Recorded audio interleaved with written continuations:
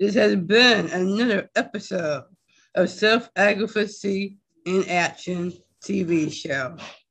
I am your host, Engelic Everett. I am thrilled to be interviewing my dear friend and special guest, Gwen Squire.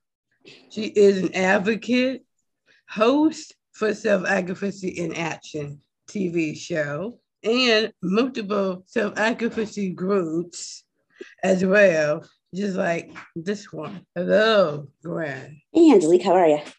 I'm doing pretty good. So tell me about yourself. Currently, I'm working for People Incorporated as a advocate support staff, and Rick Banner is my supervisor. And I've been there for 3 years now. Just celebrated an anniversary in November. I actually love him, but I did not know that. Okay, that's interesting. So what is this self-advocacy group about? Which self-advocacy group? Moving on up. Moving on up. Oh, yeah. You do? Okay. Well, what we do with that group is I just became the permanent advisor for it now, at least for now. Rick used to be the advisor, but we get together and talk about issues about living on your own, and what that's like. And like if there's a new member, we talk about, what steps they could take to get to moving on their own. Like step 1, you need to find a place. Step 2, what you need to do. Like maybe you need to learn to take your meds on time or something, We talk about stuff like that. Oh, okay. Anything else like moving out to their apartment or whatever? Anything else you said? You're like yeah.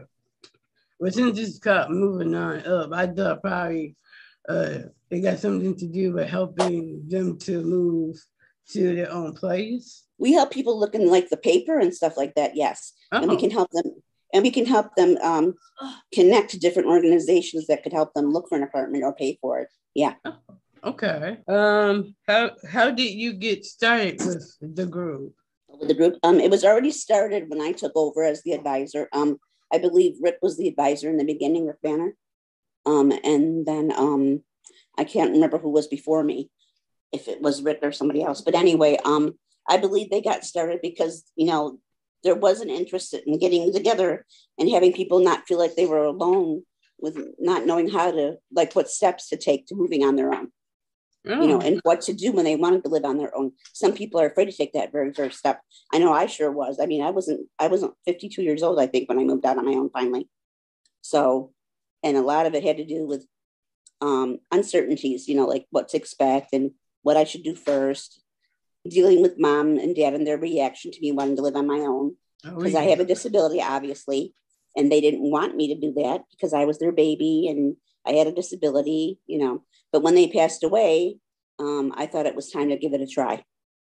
So that's kind of the things we talk about and we deal with in the group. People's, emotions and people's, uncertainties and stuff. So where can we find you? Right now, currently, we're on Zoom. We have a link and I could send it to whoever's interested. I believe it's the third Tuesday of the month. So do you know if you got the social media? The social media? Yes. Like, is your group on social media? That's what I'm asking. I'm sorry, say that again, Angelique. Oh. Yeah. I was asking, is your group on social media? Oh, yeah, it's on Facebook. We have a Facebook page. Yeah, so actually, you guys could look on there. Whoever is interested could look on there. And I bet your Rick's already updated it. Oh, okay. Yeah, it had to be very clearly. Sorry about that. I wasn't that clear before. Right. So,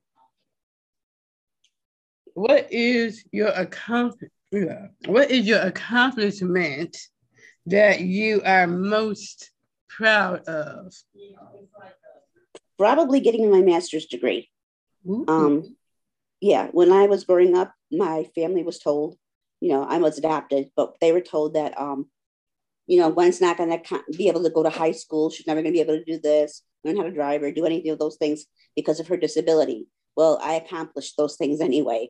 I'm one of those people, if you tell me I can't do something because of my disability, I'm like, yeah, watch me and I'll do it. It might take me some time, but I'll do it. So that's probably the thing I'm most proud of. Oh, okay.